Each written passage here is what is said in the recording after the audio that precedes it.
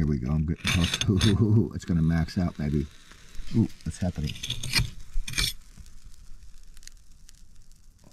I don't like that. Sheesh.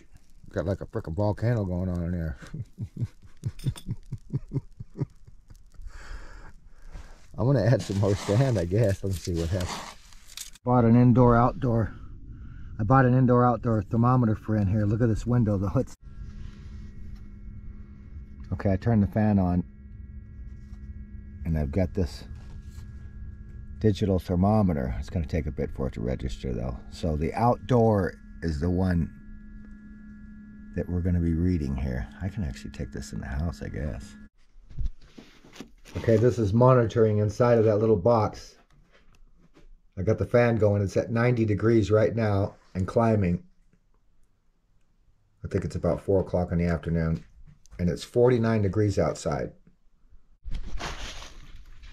It's 10 minutes after 4. That fan's been running for about 15 minutes. It's 99 degrees in the little monitor box. Okay, at 4:10 it was 100 degrees. Now it's 4:20. It's 110 degrees. 4:43, the sun's down and it's still climbing. It's at 115 degrees inside of the monitoring box. It's 45 degrees outside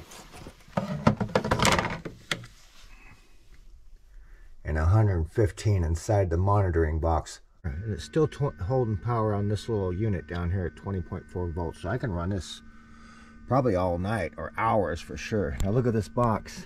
Can you see that? Where the heat from the vent pipe right there is hitting that glass. Just so you can see, there's the sensor. This isn't some kind of a gimmick. This is a real deal here. 115 degrees inside this box. It's 5 o'clock. My workbench is a mess. Sun's down. Not quite dark, but almost dark outside. I think it's about 43 degrees outside and it's still holding steady, 115 degrees. Let's do this again so you can see. 5:02. This ain't no freaking gimmick. Come on now. Okay, 5:02. Ooh, it went up 116 degrees. Now, how the hell did it do that? That's weird. Yeah. Sun's down and it went up. You know, it might have went up because I wrapped it up. So that just goes to show it. The top needs to be covered with gravel and sand also.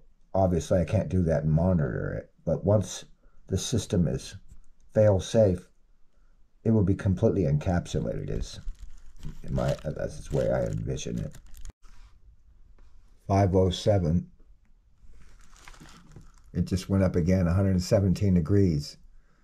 5:34. It went up again, 118 degrees. 6 o'clock, January 6th. It's still holding 118 degrees. 6:08, it just dropped to 117 degrees. 6:19, it just dropped to 116. Okay, it's 6:50 in the evening, of course, and just dropped to 115 degrees. 3:33 in the morning, January 7th, Saturday. It's still 76 degrees inside the monitoring box with no fan running. Saturday morning, 6:48, January 7th, the second day. It's still 70 degrees inside of the monitoring box with no fan on. So now I'm going to go turn the fan on and see how warm it gets. 6:53. I just turned the fan on. The temperature's going up. It was 70, now it's 71. 7:07. 80 degrees, still climbing. It's 7:09. Went up to 81 degrees. I'm going to unwrap it because the sun's popping up and I want to see what the temperature is inside. So this might drop it a couple degrees when I get the plastic off of it.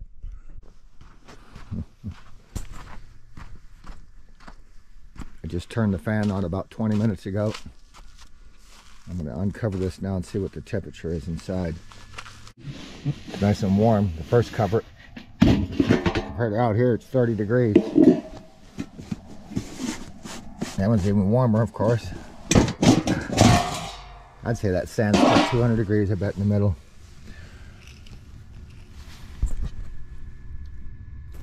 $135 degrees on the outside here.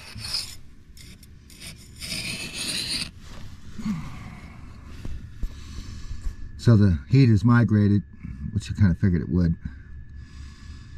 Still warm in there though. There's 140.